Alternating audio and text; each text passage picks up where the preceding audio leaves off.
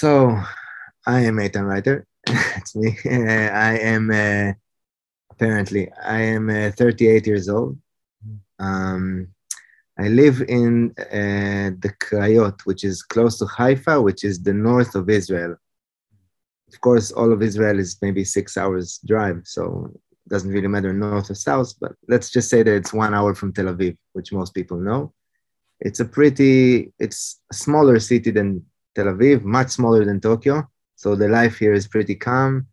I have a wife, Mo, and 2 daughters, Elia, which is 7 years old, and Mila, which is 4, going to be now. And they're very cute. And yeah, basically my music, I'm kind of coming from a musical home. My father is a classical guitarist, plays mostly flamenco, Spanish stuff. And I think maybe that's part of it. But also, I used to really collect music as a child. Started with hip hop a lot, old 90s hip hop. I moved to the USA, to the States when I was young. So that was in Philadelphia. I think hip hop was my first real obsession with music. Started really collecting. And then when I came back to Israel, I was around like a teenager. Trance parties. I started to get into trance parties because of the people that I hung around with, good friends. And that's where basically it started. And I have to say that in the area that I live, which is, like I said, a suburb of Haifa, there was also a little act, very small, some may have heard it, called Infected Mushroom, which were starting their days a few streets from me. That I was just a kid back then. I think that they were also not too old. Maybe Areas was maybe 16, 17. And they were like a very big inspiration because they made cutting edge stuff. And I was living in the same neighborhood. So I kind of looked up to them and got all the tips, which is amazing. I had like the best place to get like programs or tips. I can't say that I used it so much, maybe once or twice, but it was a big inspiration to see that something from a little town like this could grow and change the world musically. That's what the beginning of Infected Mushroom did for me. Musically, I like everything, from classical music to rock, to old 70s rock, to Eastern music. I mean, I can't say what my style is because it's all just amazing to me. There are great things in any style. And I think that is part of, I don't even say that I want to bring it out in my music. I just can't help it. It was the same when Kobe and I did Loud. And I think that was also what combined us too, that we both really like different styles of music. So yeah, I guess in my music, I try to never stop myself and just go any direction that may fit or seem original, I guess. Yeah. So anything else you'd like to know about? How old were you approximately when you started making psychedelic music?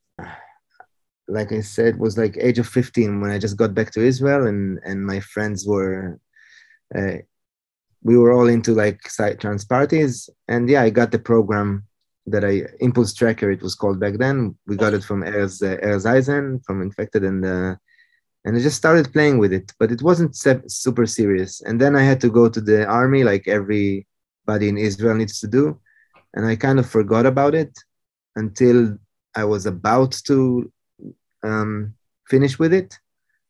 And then I realized that I'm kind of drawn to making music, but I wasn't sure that it was just a dream. I didn't think that it's going to be my life's, I just really wanted to make music. And I met some people who had studios, and I kind of had some experience with that. And then I flew to a big trip to South America with friends. And that's kind of what people do in Israel after the army. So I went to 6 months in South America, which were amazing. And so many things happened. But in the end of that 6 months, I decided that I'm going straight home to build a studio. And I did it in the first day.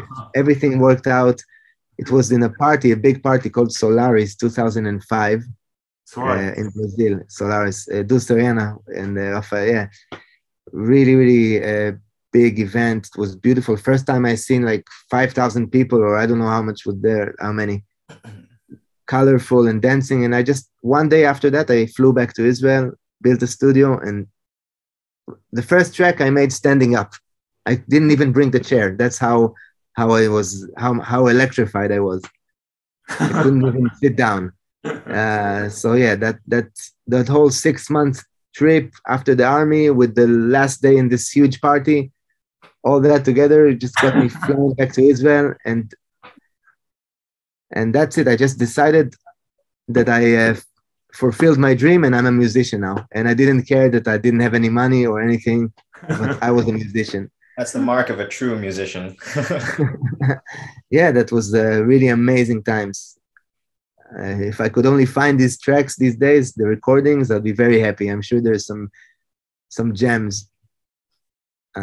Also, I don't know, that 2 months later, I met up with Kobe and we started Loud, and our biggest hits, like Small Talk and Machines, they all came from that few months. So it was really a magical time, very naive and very, before you get into the scene, you know, your ideas are only for the love of it. So I always remember these times for amazing times musically.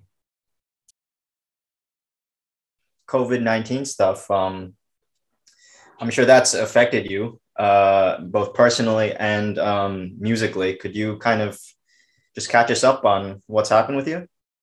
Wow. Well, I mean, it wasn't easy, of course, but, you know, first of all, I have to say that not many people know it, but 1 year before COVID, I kind of stopped with touring. We were touring very hard with Loud, and I said, okay, I can't do it anymore. So I did my own kind of COVID before that. So 1 year I was just in the studio making sounds. I wanted to live like those big bands that go touring and then go back to the studio. So I really wanted to make music and do nothing else after years of touring. And by the time that I finished, I was ready. Believe me, I was ready to jump back on the plane and start touring. And that's when COVID hit. So I'm not saying that I'm a special case. Of course, everybody had everybody had really big problems, but that was my story. I was really ready to go. And after I've already missed it for a year, missed the crowd, I think the album was even called Wisdom of the Crowds. It was really, I really wanted to reconnect. And then COVID came, and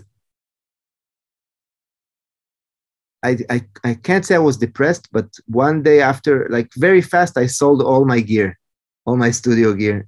Oh. Now I built a new studio, but yes, I just wanted a clean slate. Like I didn't even know how to, after that year, I didn't even know how to take COVID. So I wanted like a clean room, nothing, and just to think about what's to be done now. And yeah, you know, did some other stuff, a lot of projects, internet projects, sample websites, a lot of artistic things, try to stay in touch with the crowd through social media, in like creative ways. So yeah, and also I have to say that so much time with the family was also really great, because I did, like my first daughter, I didn't get to experience her growing up as much as I got to experience my younger daughter. It doesn't matter. They both like mommy more anyway, but really it was something that it was kind of a gift. So that's one good thing that I can say about the corona. And of course, I hope that everybody stays healthy. That's the most important thing after all. Yeah, so we're healthy. That's good. So we can only say thanks. Missed the parties. There were a few small events that felt like festivals to me. In the corona times, when you were playing to 50 people, it felt like 50,000, because you know that's just the way it was. So maybe it was also very good for proportions. You know, I think I learned a lot about life, about everything in the Corona time. So let's just hope that everything, you know, goes up from here. Yeah.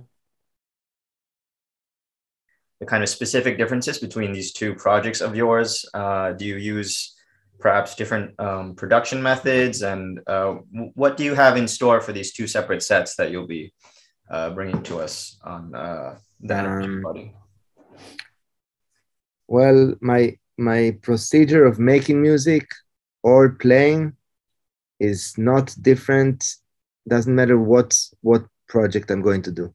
You know, I am myself. I'm one person, and that's one way that I do things. Of course, collaborations always affect the way you work. And I try to do a lot of collaborations always. Like, it's very mind-opening for me. And it's very nice to find the middle ground between 2 or 3 people. It's super inspiring. Step out of your own head. But I think that what defined for me the different projects is not how they are made, but maybe the essence of the project, maybe the why they were made. And in that way, Out of Orbit, Eitan Reiter was something that was always there, even with Loud, even with what I like about that project is that I wanted to make one thing that is always going to be organic. Even my Facebook page, other people opened it up for me when I didn't want to, you know. I didn't ever try to push it. I only tried to release things that are 100% me, like that I feel 100% comfortable about. So, you know, so it will always stay that way and not be in a rush, like a career rush. I have to release a track now. I have to release a track tomorrow. I didn't want that. And Out of Orbit was a project that had a little bit of rush in it, but a good rush. I was really eager to do it all these years. I wanted to do a project for the people in the psytrance scene. And I wanted to do my best, the best thing that I can ever do. At least to try to do my best. And that was the little rush that I had about it. So in terms of, I don't know if maybe it's a bit deep, but it's not really easy going like Eitan Reiter. It was more like a mission project. And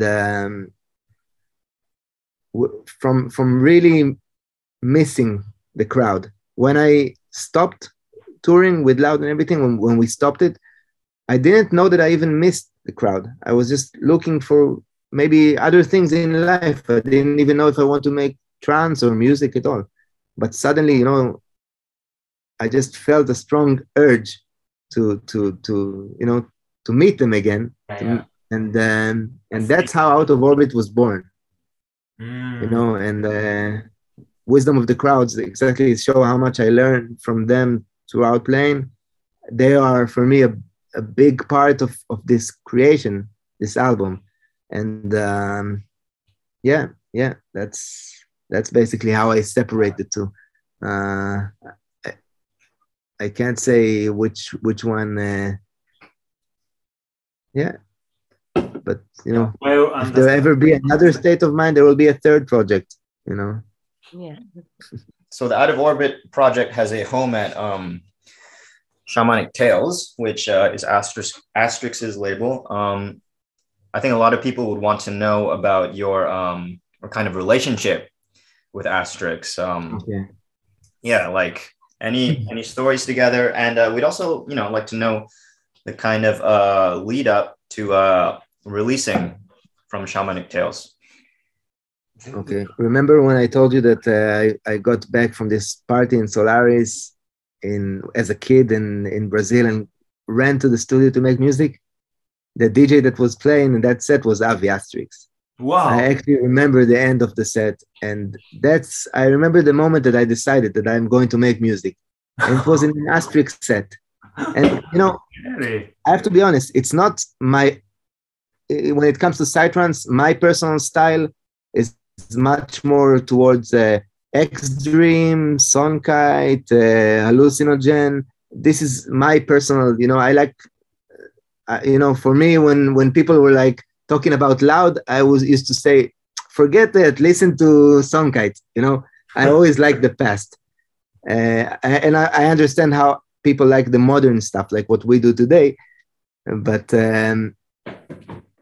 But something about the person, Avi, and what he does and everything, it just sparked something in me. And I really believe in things that, you know, grow organically, like you said before, and naturally. So it felt really right. Avi called me because he heard that I was doing the album. So, and we talked about it, and he knew that I was not sure where I want to release. I was actually going to release somewhere else, almost completely sure about it. And he told me, listen, I'm opening a label.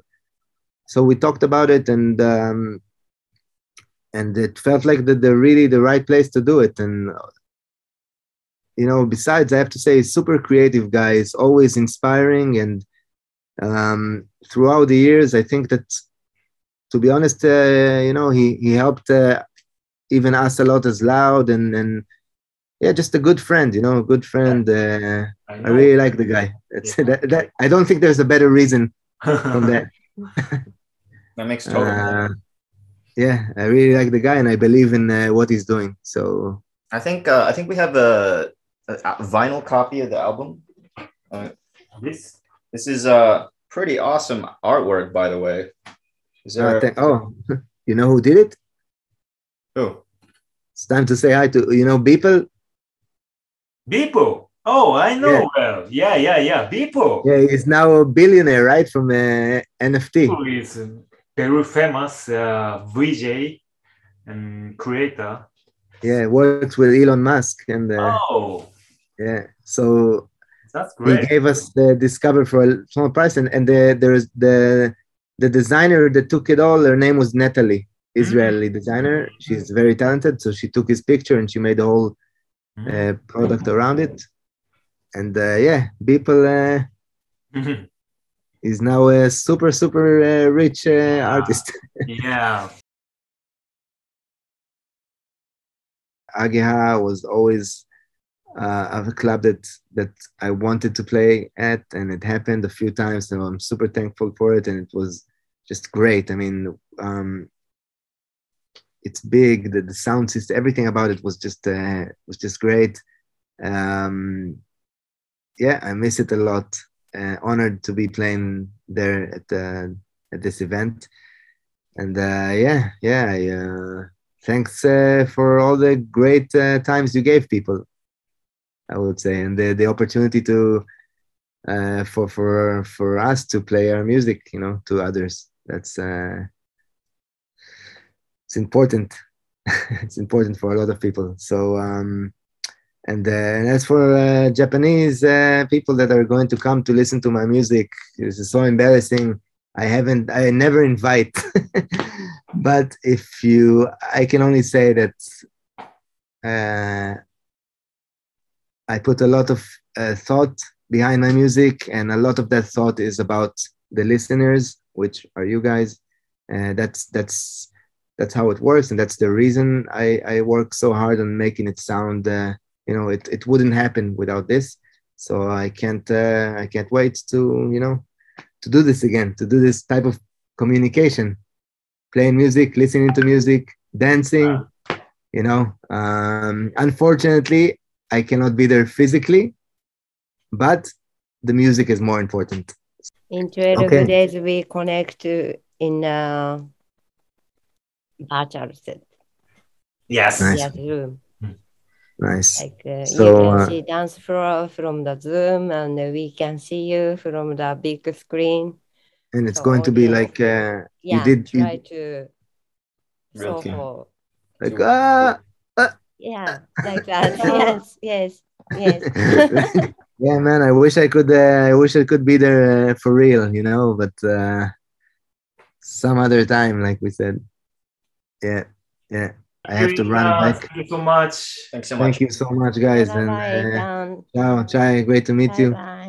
See you very soon. Bye. Bye-bye. Bye-bye. Thank you.